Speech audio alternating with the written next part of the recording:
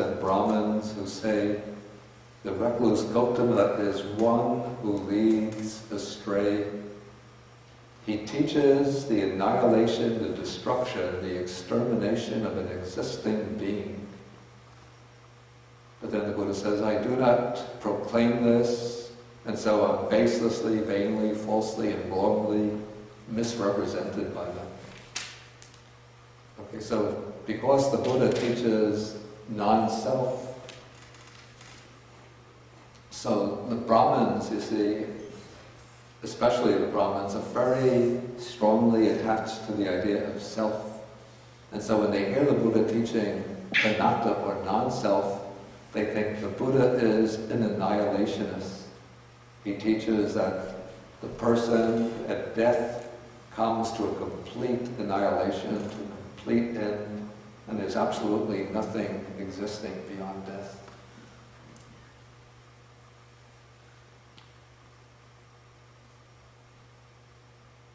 And then they think that nirvana too must be the complete annihilation of an existing being. We have a real being existing, and then what happens at death is that that real being breaks up and is destroyed.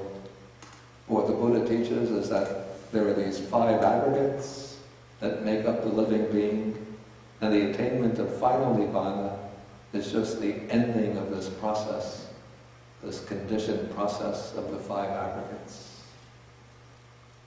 And so the Buddha says, both formally and now, what I teach is just dukkha and the cessation of dukkha.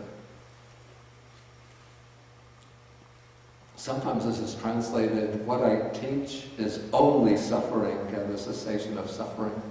I have to say, I don't think this is quite correct, because there's no word here which means only. That's the word that translators introduce. When he says, what I teach is suffering. And that statement has to be understood not to mean that this is the entirety of what the Buddha teaches. Since the Buddha teaches many other things. He gives advice to kings on how to rule the kingdom, advice to people on how to meet together and live in harmony, advice to parents how to treat their children. So it's not just suffering and the cessation of suffering. But this sentence has to be taken in its context. Here it's intended as a kind of reply to the accusation of the Brahmins and the ascetics who say that the Buddha teaches the annihilation of a living being, of a truly existing being. So the Buddha is saying, I don't teach the annihilation of an existing being. Since the existing being, that's a being misconceived as a kind of self. But what the Buddha is saying is that what I actually teach is that what we call the living being are these 5 aggregates, which are dukkha. And so the purpose of the teaching is to bring an end to this process of the 5 aggregates that constitutes dukkha.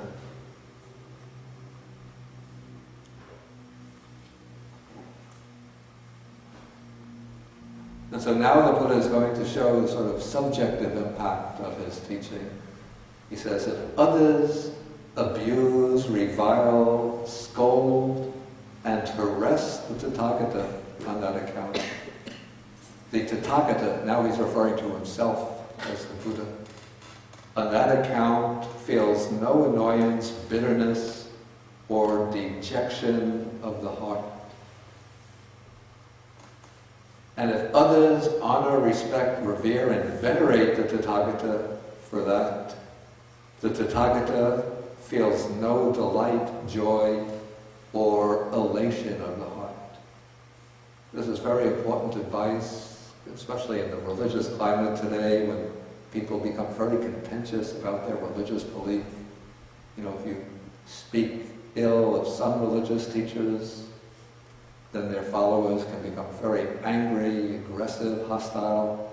And if you do it under the wrong circumstances, you can get beaten or even, I'm sorry to say, even killed. But this is the advice of the Buddha, well, he's going to come to that in the next paragraph. If others abuse, revile, scold, and harass... No, he's speaking about the disciples now. But, okay, if others abuse, revile, scold, and harass the Tathagata, then you yourself, the followers, shouldn't become annoyed, angry, or dejected, but just bear it. Maybe you should approve of what they say, but regard it with equanimity. And then if others honor, respect, revere, and venerate the Tathagata, again, don't become elated, like some of the Buddhists when they see Albert Einstein praise Buddhism, or some of the others. And there's a book like Famous Men Who Praise Buddhism, who praise the Buddha. Then they become very happy. Oh, Einstein praised the Buddha, or who are they, some of the others? Tiger Woods? Tiger Woods? Well, delete, press the delete button. Richard Gere, okay, Richard Gere is a Buddhist, or Goldie Hawkins, is she a Buddhist? Goldie Hawn? I don't know. Okay, so, excuse me? Tina Turner's a Buddhist. Tina Turner. Oh, yes. Yeah. Katie Lang. Who? Katie Lang. She's a singer. Katie Lang. K.T. Lang. L-A-N. K.T. Lang. Robert Long. Robert Thurman. Yeah, but Robert Thurman is famous as a Buddhist scholar. What we mean is somebody who's famous in another Bertrand capacity. Russell also, I think. Who? Bertrand Russell. Bertrand Russell, yeah. Did he actually praise Buddhism, or did he just... He was never a Buddhist, but Yeah. he said a lot of positive things about Buddhism. Okay. I mean, I'm not a Buddhist, but if I had forced to choose one, I'll choose Buddhism. Excuse me? If I'm forced to choose a religion, I'll choose Buddhism. That's what he said. That's what he said. So then we get all excited and happy. Oh, so-and-so praised Buddha or Buddhism. So he says, you shouldn't become elated, delighted, and uplifted in the heart. Okay, so when they honor the Buddha, then the Buddha thinks they perform such services as these simply in regard to what was earlier fully understood. In other words, they revere him on the basis of his wisdom and understanding, so he doesn't take it personally. And then he gives the same advice to the monks. You should behave in the same way. Okay, now we come into the next section, which is again the kind of returning to this theme of non-self. So we're getting it hammered at us from different angles, repeatedly brought home to us from different angles. The Buddha says, therefore, whatever is not yours, abandon it. When you have abandoned it, that will lead to your welfare and happiness for a long time. Okay, this seems reasonable, sensible, rational. And now the Buddha says, what is it that is not yours? Material form, the body is not yours. What are you saying, man? The body isn't mine. Abandon it? No. I have to put on some of the dye to make my hair look dark. It's getting gray. I have to put on some tanning lotion so people will think I've been down to Florida sunbathing. I have to work out with the weights to make myself look strong and muscular. How can you say, give up the body? Why give up the body? Then the Buddha says, when you have abandoned it, that will lead to your welfare and happiness for a long time. The feeling is not yours, abandon it. Perception is not yours, abandon it. The volitional formations are not yours, abandon them. So then I think, I've given up all of those things. At least I have my own consciousness to hold to. that's mine. But then the Buddha says, consciousness is not yours. Wait a minute, Buddha. I have to have something, right? But the Buddha says, abandon it. When you have abandoned it, that will lead to your welfare and happiness for a long time. So the Buddha is saying, give up everything that you might become attached to, from the form of your body right through to the inner depths of your consciousness. Then he illustrates this with a simile. He says, if people carried off the grass, sticks, branches, and leaves in the rock garden at Zhuangyin Monastery, or burned them, or did what they liked with them, would you think people are carrying us off, or burning us, or not doing what they like with us? What do you think?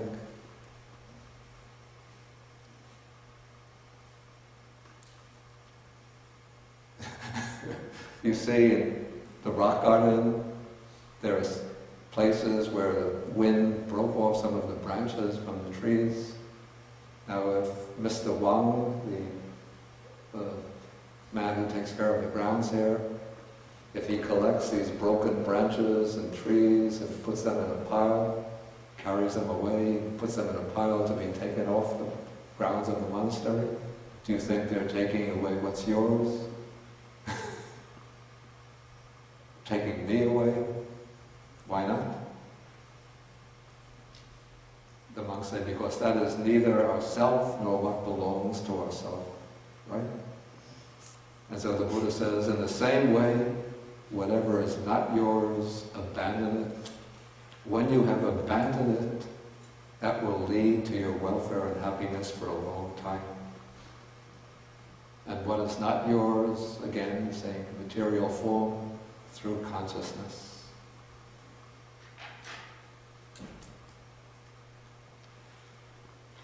Okay, then finally now coming to the end of the sutta, the Buddha is going to show, having gone through and given special emphasis here to his teaching of non-self, now he's going to show how in his teaching there are disciples who have reached the different levels of enlightenment, awakening, realization, beginning from the top. So he says, this Dhamma is well proclaimed by me. It's clear, open, evident, free of patchwork. It's a very significant expression. Like we have a piece of clothing, the elbows get worn out, like a jacket or a shirt, and so we put a patch over the elbows. Then we get a little tick. Buttons break off, so we have to sew on new buttons. We get a little tear over the front, we have to sew it up or put a patch over it. And so it's all patched together, sewn together. But this Dhamma, it's like a piece of whole cloth. There's nothing like inconsistent in it, nothing internal contradictions. There are no, embarrassing weak spots so that we have to defend it, like say, oh, yeah, this has to be interpreted in this way, we shouldn't take this too literally. Of course, there are some things that shouldn't be taken too literally, but those are not the essential things. Okay, so now the Buddha is going to show that in this Dhamma, which is clear, open, and so on, there are monks who are arhats. These are ones whose taints have been destroyed, who have lived the holy life, done what had to be done, laid down the burden, reached the goal, destroyed the fetters of becoming, and are liberated through final knowledge. And so for these, the Buddha says, there is no future round of existence to be manifested. So that is the highest level of attainment. Okay, now the Buddha is going to go down step by step. Okay, now again in this Dhamma, which is open and clear, he says there are monks, and not only monks, we also have to understand in this case there will be monks, bhikkhunis, nuns, and also male and female lay disciples who have abandoned the 5 lower fetters. So we came across the 5 lower fetters already. And so these are what we call non-returns. They're due to take rebirth, not in the sensual realm, the human realm. They take rebirth in what's called the form realm, usually in what's the pure abodes. And then they achieve final liberation, final nirvana there.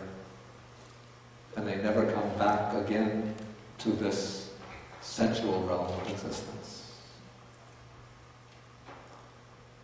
Then the next level, lower level, there are in this teaching, in this Dhamma, bhikkhus who have abandoned 3 fetters. These are the 3 lowest fetters: view of self, doubt, and the clinging to rules and observances. And they've weakened lust, hatred, and delusion. So these are once returners. They come back to this world, the human world, or it could be the heavenly worlds, the sensual heavenly worlds. They come back one more time and then put an end to samsara, the round of rebirths. Okay, then we come to the next level. This is the first level of actual realization. He says there are those monks who have abandoned the 3 fetters. Again, view of self, doubt, clinging to rules and observances. And they are all stream enterers. They've entered the stream to liberation. They will no longer, they're no longer subject to perdition. Maybe the word perdition is an unusual word. Let's say they no longer are subject to rebirth in the lower realms of existence. The 3 lower realms. The hell realms, the animal realm, and the realm of the afflicted spirits, sometimes called hungry ghosts. So they don't take rebirth in these 3 lower realms, and they are bound for liberation, and they're heading for Bodhi, for full enlightenment. So it's said of these disciples that they take rebirth at most 7 more times before they reach full liberation. Okay, then we go to the next paragraph. The Buddha says, in this Dhamma well proclaimed by me and so on, there are bhikkhus who are called Dhamma followers or faith followers. These are disciples who have entered the path to liberation. They haven't yet reached even the lowest stage of realization, but they've entered the path and they're bound to reach at least the lowest stage of realization within this very life itself. So they're bound to become stream enterers in this life. And then eventually they will reach the full enlightenment. Okay, and then finally the Buddha adds, and this is a bit unusual, this paragraph, he says, this Dhamma is well proclaimed by me and so on. In this Dhamma well proclaimed by me, clear, open, evident, free of patchwork, those who have sufficient faith in me, who have sufficient love for me or devotion to me, are all headed for heaven. It seems maybe a little bit of a Christian flavor here, a little bit like a theistic flavor, except that for Buddhism, heaven is not the final goal. It's not nirvana, but it's the realm, the happy realm of existence, and one is reborn in the heavenly realm through the power of merit, of wholesome karma. So if one has real deep faith in the Buddha and real sincere love and devotion towards the Buddha, that creates a lot of merit. Of course, one has to be observing the basic principles of morality, of sila, also practicing generosity.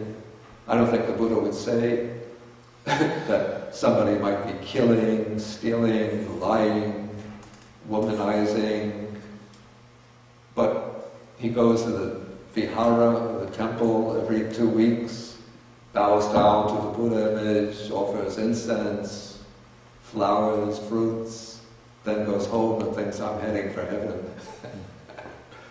But the person will have to be living according to the Dhamma, and based on that person's understanding of the Dhamma, they have a real sincere faith in the sense of a trusting confidence in the Buddha and a devotion towards the Buddha based on a recognition of the Buddha's excellent qualities, his great wisdom, great compassion, great purity, his skill in teaching many beings.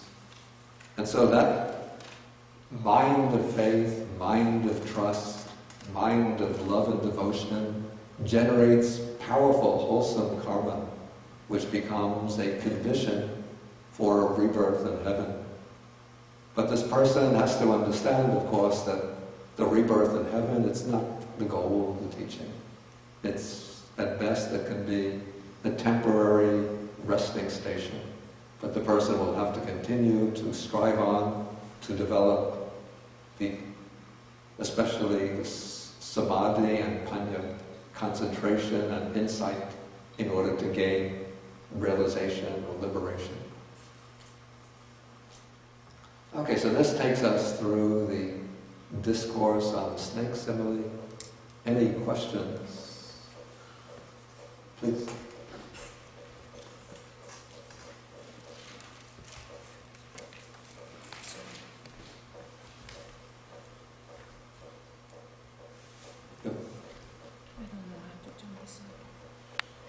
Okay, maybe just...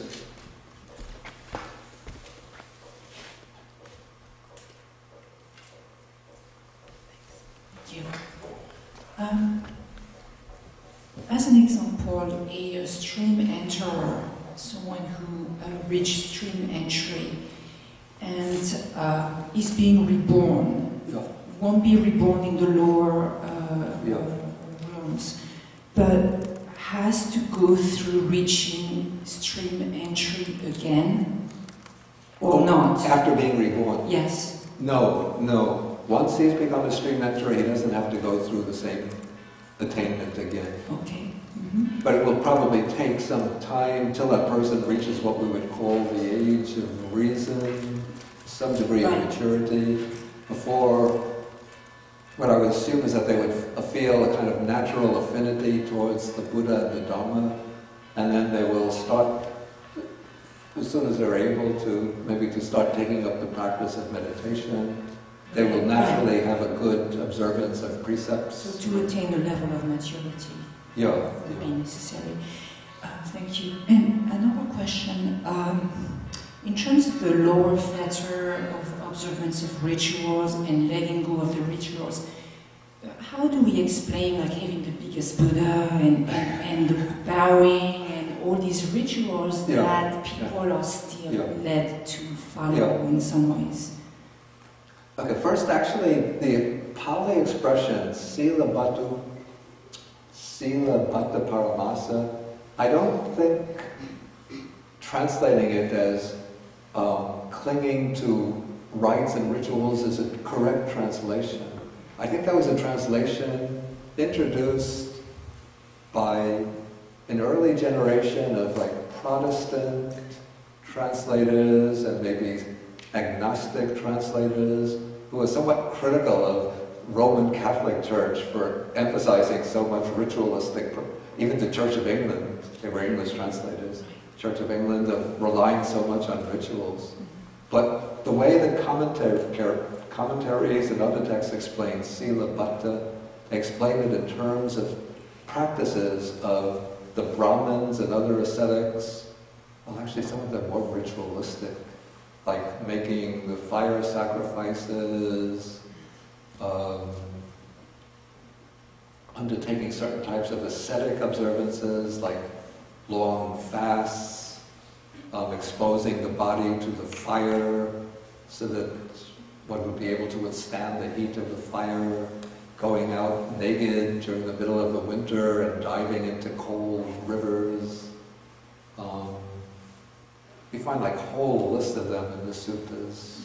For example, sutta number 12, some of these practices.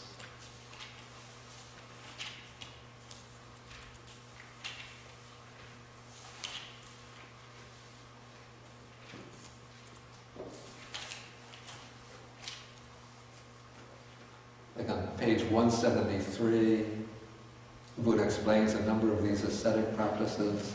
These were types of sila bhatta. Okay, but now coming back to the regular Buddhist rituals, what I would say is that ritual can be useful as a way of channeling one's feelings of devotion, reverence, veneration, respect. And so, as Buddhists with some understanding, we don't reject rituals, but what we would reject is the idea that just performing the ritual in a mechanical, automatized way is going to be a means of creating merit or getting wholesome karma. But if one does like bowing, it goes back to the time of the Buddha, it's an old Indian or even a general Asian way of showing respect and honor to somebody who is extremely worthy. Offering things like incense and candles, they each have their symbolic significance, but it's a way of offering things, a kind of symbolic type of self-surrender, by surrendering things, by offering things that are valuable and beautiful. Thank you. Okay, one quick question. Okay. Then please take it. Yeah, quick question. The five aggregates, is that the same as Rupa, Vedana, Sanya, Sanskara, Vijnana? Yeah, those are just the Pali. Okay. And the Vijnana is a consciousness. Vijnana is what's translated Thank you. as consciousness. About the heaven, your description is very similar to Pure Land, that would become Pure Land. Yeah. Is there a Pali word for heaven? There's a thing, it gets translated as heaven. Yeah, there is a Pali word. It actually goes back even to, based on the Vedic word. The word in Vedic Sanskrit is Svarga. Ooh.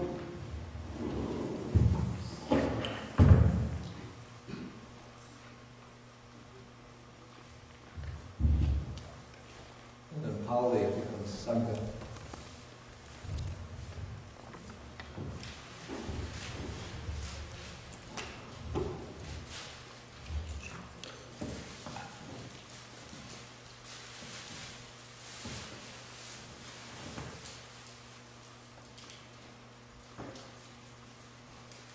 And so the heavens are just, they're conditioned realms of existence.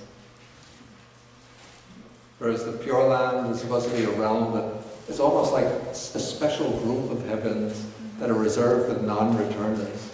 Like the non-returners are reborn as these, they're actually called pure abodes. And then once they're reborn there, then they don't fall away back to other types of rebirth. And so the Pure Land seem to be modeled on the pure abodes of the early Buddhism. Okay, any further questions? Okay, please take the mobile microphone.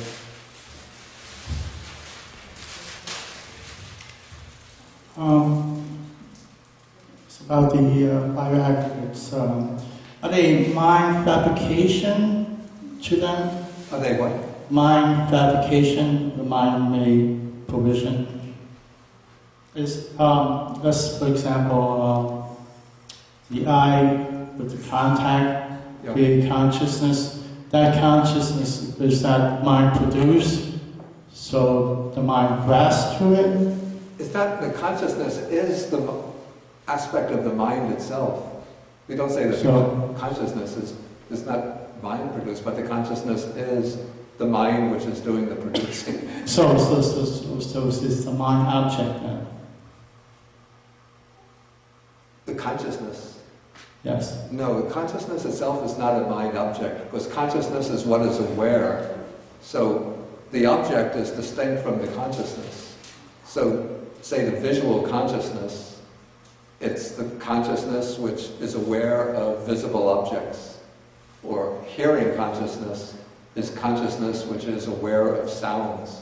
The sound is the object. The consciousness is what is aware of the sound. Yeah, the storyline is the mind produce that storyline, so we grasp to those storylines. Of course, the mind produces many what we call storylines and narratives, and that production of narrative or storyline becomes something of the basis for a sense of grasping to the I, to the sense of personal identity. Okay, thank you. Okay, I want to take some of these questions from the internet. Okay, Buddhist texts refer to the gods. Buddhists these days seem somewhat equivocal about the existence of a creator God. Is that to avoid religious conflicts? Is that right view? I don't know that Buddhists today are equivocal about the existence of a creator God. I would say that Buddhism is quite straightforward and says that, at least according to the Buddhist teaching, that there is no creator God. But I don't think that this should be presented in an aggressive, antagonistic way intended to inflame followers of other religions. But when we have religious discussions, we just speak about, from the Buddhist point of view, the world, the universe is without a beginning in time. And so the idea of a creator God becomes unnecessary. But we try also to find what is really of value in the idea of a creator God, like some principle of cosmic justice, some way of certifying the value of good actions like generosity, kindness, love, self-sacrifice for others. And then we affirm that, but without affirming the creator God. Okay, in practice, how does one abandon consciousness? Is it possible without samatha or jhana state samadhi?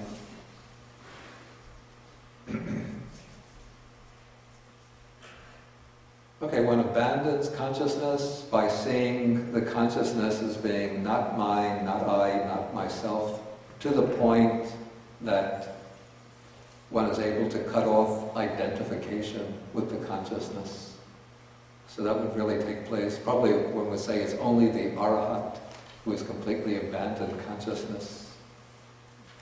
But is this possible without training in samatha or jhana? This is a point which is being debated amongst Buddhists. According to the mainstream Theravada tradition, there is, and not only the Theravada but some of the other early schools, there is a possibility for developing insight without relying on the training in samatha or jhana. Through the power of very sharp insight, one could gain even the stage of once returner, the stage of stream entry, once returner, perhaps non-returner, and even arahant. But probably in order to ensure a greater stability for the development of wisdom, it would be desirable to develop samatha or samadhi to some extent. And this is my opinion, others will have different opinions. Okay, question 7. Can we say that the consciousness of an arhat is traceable because we cannot find it in any other person but only in that particular enlightened person? If that's what is meant by traceable, then I think one could say that the consciousness is traceable.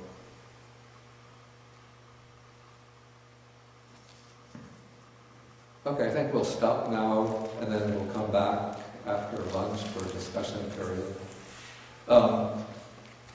Before we end, I just want to mention, next week we'll have the class.